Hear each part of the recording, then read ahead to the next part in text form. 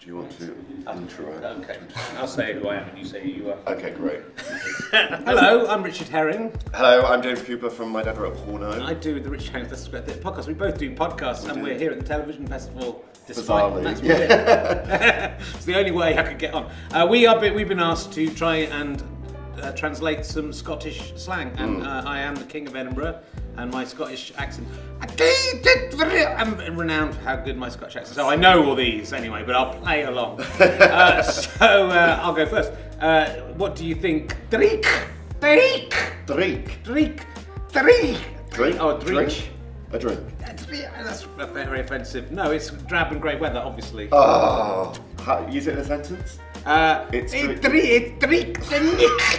my Scottish accent isn't. Should I just do it's Scottish very in good. English accent? Yeah, do it as an English. Because it'd be offensive to do a poor Scottish accent. Witsfer, you'll no go past ye. Witsfer, you'll. Yeah, I can't do it. Yeah. Witsfer, you'll no go past ye. You won't go past yourself. What's going on? You're not going to go past yourself. That's I imagine that's that common phrase that everyone uses. Yeah. Whatever will be, will be. Exactly. Of course. That's what I mean. That's basically what I said. Shan is my next one. It's got a big, for a small world, it's got a very big sticker over it. So, I don't know how 4 letters can mean that much. Shan. I've got no clue. There's a shamo, no, I don't know, Shan. It's a shame, crying shame, unfair. Unfair, just said, like if someone cuts in front of you in a queue or a bacon roll only has half a piece of bacon inside, Shan. And that's what I said, a shame. I got it right. I got it right. You are the King of Edinburgh. I am. Up to high dough. Up to high dough. Up to high dough. Thank you. Up to high dough.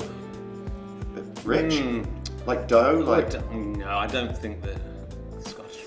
He's up to high dough. He's up to no good. He's up to no good, I reckon. Yeah, no, all right, worked up to high dough. Had you wished? I mean, this is so offensive. This.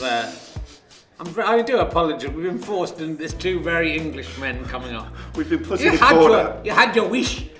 You had your wish. Have you eaten? If you had your Weetabix, I think that's what it means. Shut up.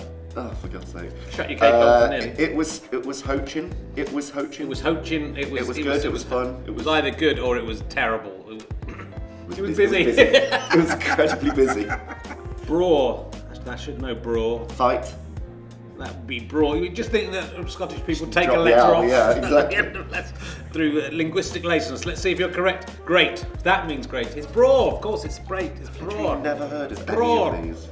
Have you heard of any of these? I've heard of the next one. That's the only one I'm 100% sure on. Peely Wally, like an idiot. Daft, like stupid. Peely Wally. He's Peely Wally. Peely wallpaper, I think. Oh, Peely Wally. The wallpaper's coming off the wall.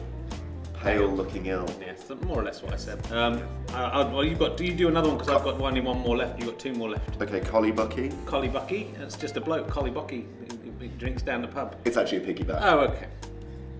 Scran. I know Scran, I think. Food. Have you had your Scran? Food? Yeah. Yes! Food. We got one. And 1 finally, out of 15 or something. Pure Barry. Pure Barry. Oh, Barry. Pure Barry. It's Pure Barry. Pure Barry. It's just very clever. Fantastic. Like banter. Well, what a terribly offensive thing to have been a part of, and I am delighted to have done it. Thank you. I will. It was Pure Barry, and I will not apologise for what we have done, however much the public demands it. All right, thank you. No problem.